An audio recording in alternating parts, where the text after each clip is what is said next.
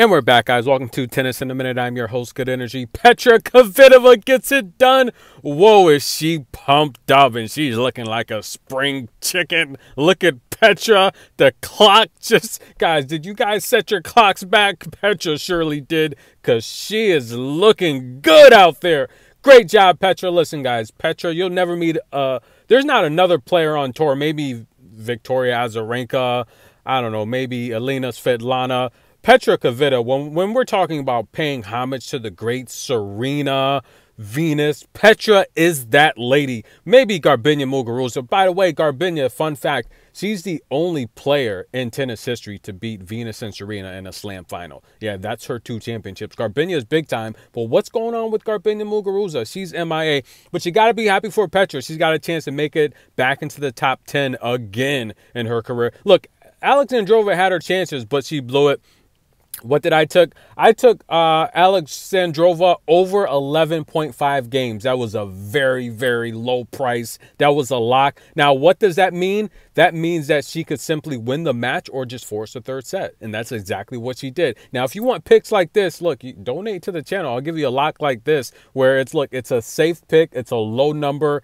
Easy pound. Now, guys, you clicked on the video because Taylor Fritz, the Sunshine Kid. Listen, nobody say anything bad about Taylor Fritz. We're talking about a top junior, former slam junior #1. This guy's got heat-seeking missiles, straight laser beams. We're talking about American tennis right here. Taylor Fritz, that's my guy. Now, listen, guys, he said he was disappointed at the Indian Wells. You get so far, and he feel, look, going that deep in these master events, you should get more points. I agree with him, but listen, he's taking on Carlos Alcaraz.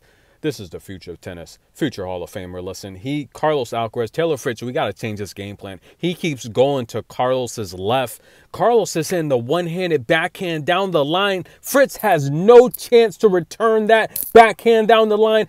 Fritz is literally 20 feet away from it. He has no chance to return it. Unbelievable. Carlos Alcaraz is going to be a problem for a long time. If they want to find someone to stop Carlos Alcaraz, you're going to have to go in these inner cities and find these kids with this condensed melatonin that's not being put to good use. We're talking about kids in the inner city that can run the 100-yard dash in 8 seconds. Yes, they're everywhere. They're just not playing tennis. You're going to have to go to Detroit, Atlanta, New York City. It's one of these urban cities, concrete jungles where the talent is everywhere. Listen, guys, growing up, everyone in my neighborhood could have made it to the NBA.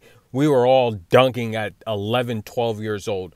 It's insane in these inner cities. The talent is unbelievable. Listen, Chris Rock said it best. If they want us to take over hockey, they better make a heated hockey rink. But listen, Taylor Fritz, he's got heat-seeking bombs. He's going to have to start hitting some aces. You got to keep as much pressure off of that forehand. Once the ball's in play, Carlos Alcaraz is too fast. He's the future of tennis, guys. Check out the community. Got a nice Taylor Fritz pick. Now, listen, Taylor Fritz...